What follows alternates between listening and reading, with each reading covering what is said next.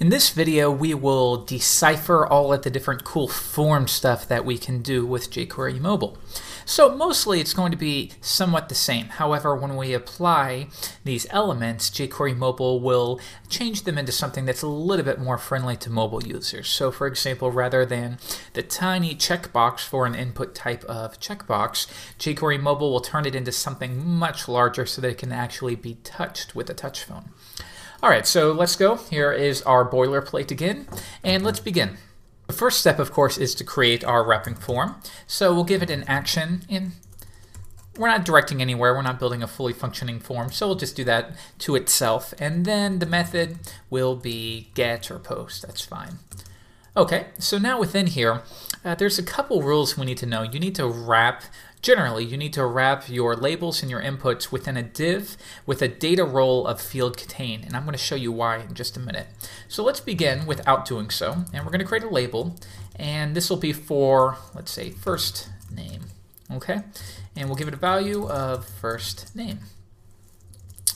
Okay, next we'll give it an input, and this type will be text, and the name will be first name, and the ID, always good to make a name and an ID, will also be first name. Okay, so let's keep it like that, and if we view it in the browser, this is what we get. So there's a couple things I want you to be careful of. First, note how for mobiles, when it's too small, the label will be placed on top of it. However, for a larger screen, maybe for the iPad, it's going to be pushed off. So keep that in mind, okay? Next, if you remove the name and the ID, watch what happens. Okay, the styling is going to be somewhat different, so you need to make sure you apply, especially the ID, so that jQuery Mobile can style it differently. All right, so keep that in mind. Okay, so let's say we were to copy that and just paste it in like so. It doesn't look very pretty, right? So normally within your style sheet you might go and add some padding. However, you have this available to you already because of the jQuery Mobile style sheet. So what you want to do in these cases is wrap it. And you want to wrap it within a div with a data role of field contain.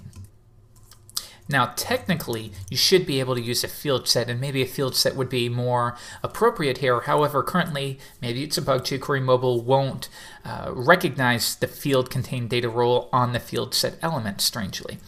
So let's keep it like that, and now you notice here it adds some padding and it adds a horizontal rule, or at least a border below. So then when you copy it, paste, now you have that nice positioning, and that's because of the data role equals field contain. Alright, so let's continue with this. I'm going to change this to last name. Feel free to fast forward if you don't feel like watching this. Last name, the same as well. So now if we refresh, we have our first name and our last name.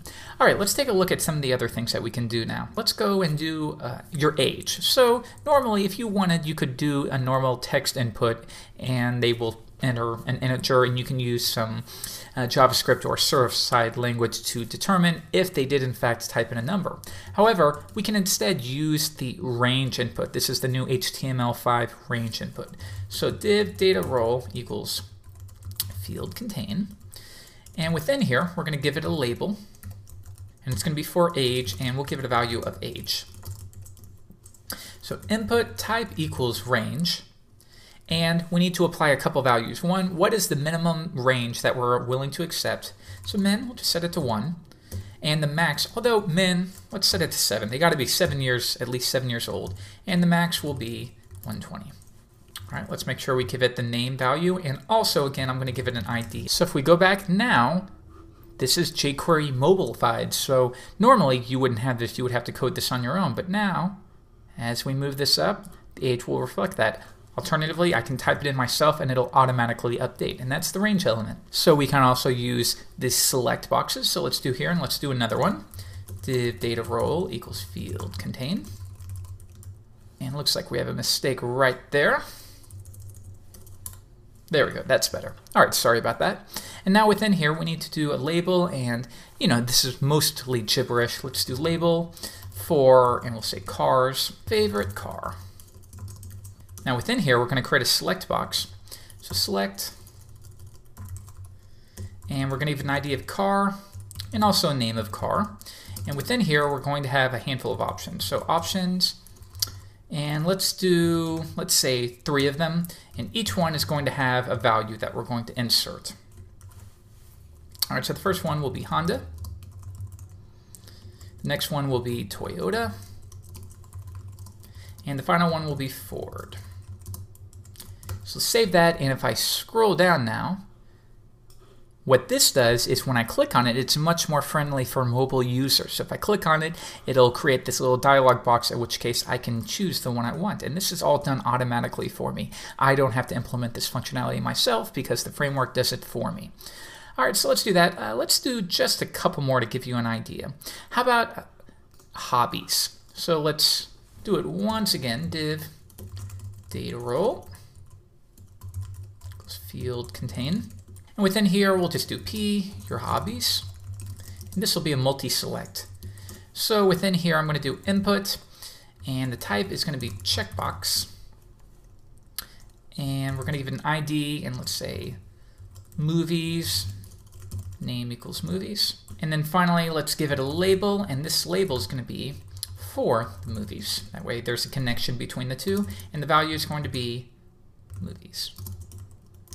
Save it, refresh. If I scroll down, now we have this option where I can choose it. Now again, I want you to be careful because if you delete these, it's going to ruin the styling. As you can see right here, it's going to look strange. So make sure that you have this ID as well as the name. Otherwise, it's not going to render correctly. Keep that in mind. Okay, so let's just add a couple more here. Yank. So we'll scroll down here, and this next one is going to be sports. And name here, sports. So label for sports. And then the final one will be something we all love to do. There we go.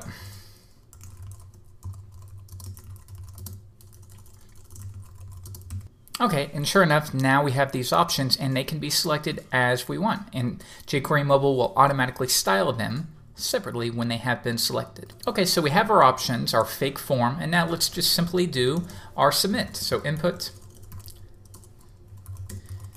data theme, let's give it a theme of B, and the type is going to be submit, and the value is going to be equal to submit form. Now, again, if you wanted to retain the nice padding consistency that you have here, make sure that you surround it with div data role equals theme. I'm sorry, data role equals field contain.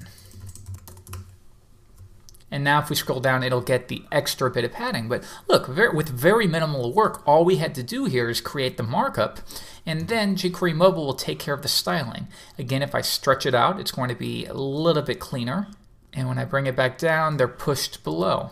So now, of course, you can just submit the form like you would do with anything else, whether it's with a language like PHP or JavaScript. So I've created just a base little snippet here, but if you want, we'll do it together. And all we're going to do here is we're going to say get the form. We'll be generic here, assume there's only one form on the page. And when it's submitted, run a function.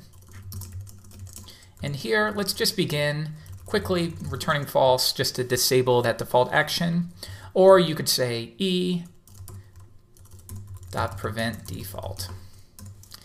If you do that, make sure you pass E. Okay, so here, why don't we console.log using Firebug, and we're going to get this.serialize. And what this will do is it's going to take every element in your form, and it's going to serialize it very nicely so that you have name equals Jeffrey, and last name equals Wei, etc., etc. All right, so let's try that out now. I'm going to refresh the page, type in my information. Favorite car, Honda, hobbies, movies, sports, eating, that's fine. Actually, I'm not a big sports fan. Who would have thought?